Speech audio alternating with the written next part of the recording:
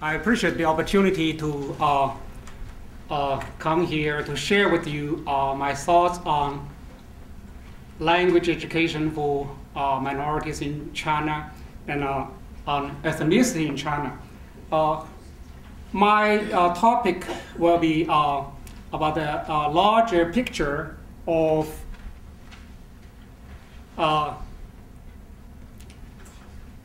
minority language education in China. Within this picture, we'll see how we can understand specifically about mother tongue education for Tibetans. So my topic today is changing models of nation-state building, linguistic diversity, and language harmony in contemporary China. Linguistic diversity has been a topic for a long while, and language harmony is a new topic which the Chinese government brought up 2 years ago. In November 2007, the Ministry of Education and the State Commission on Ethnic Affairs had an international symposium in Beijing focusing on language harmony. So I think that's something very interesting, and we want to look into this.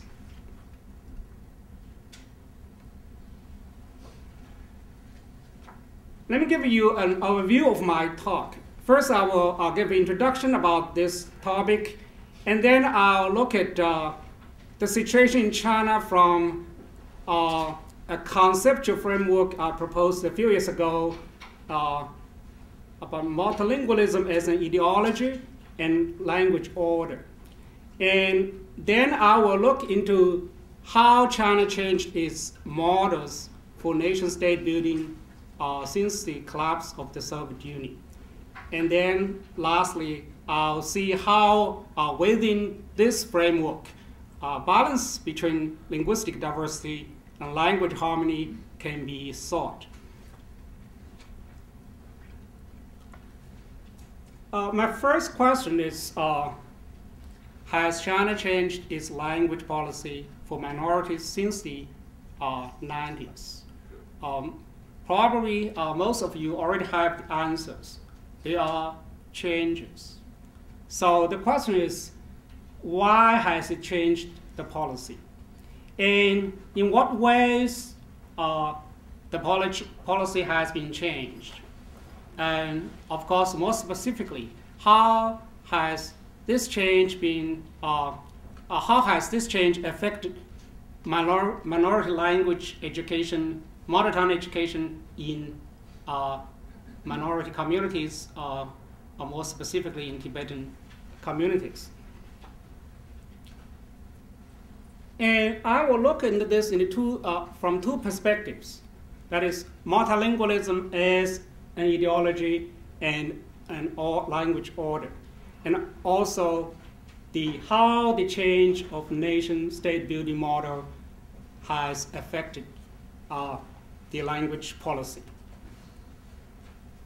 First, I would like to talk about multilingualism as an ideology.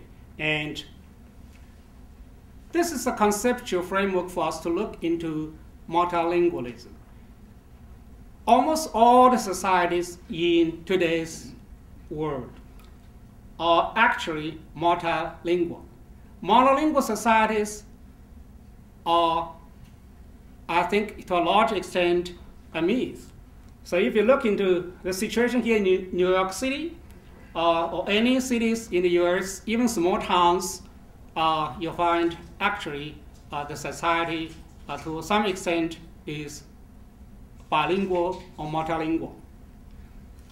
In the past, people most look into multilingualism as reality, as linguistic ability, or as language proficiency.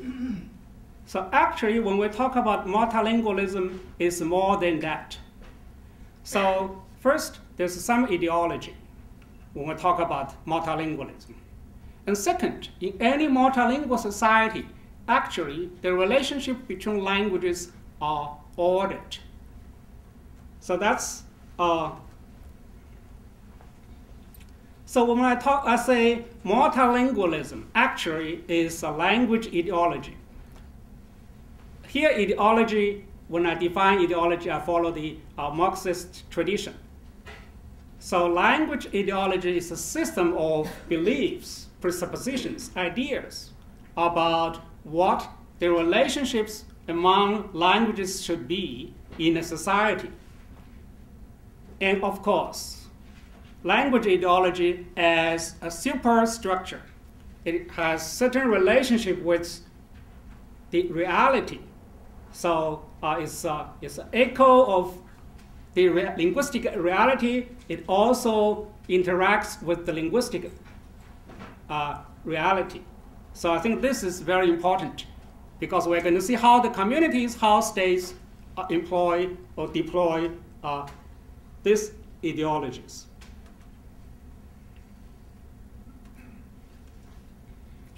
So generally speaking, I think there are two conflict types of ideologies about multilingualism or about monolingualism.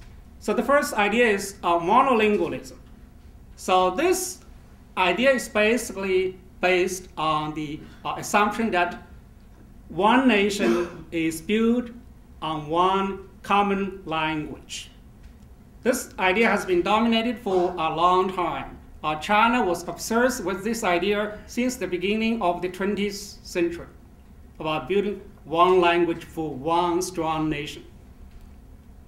So when you have this kind of ideology, you see multilingualism, either the ideology or the reality, as threats, as problems. So language planning for a long time has been try to find solutions to solve these multilingual problems. And of course, the other extreme of the ideology is multilingualism. For this ideology, people who believe or who practice this ideology believes that this one nation with one language is simply a myth. It's created for the need of monolingualism. It's not a reality.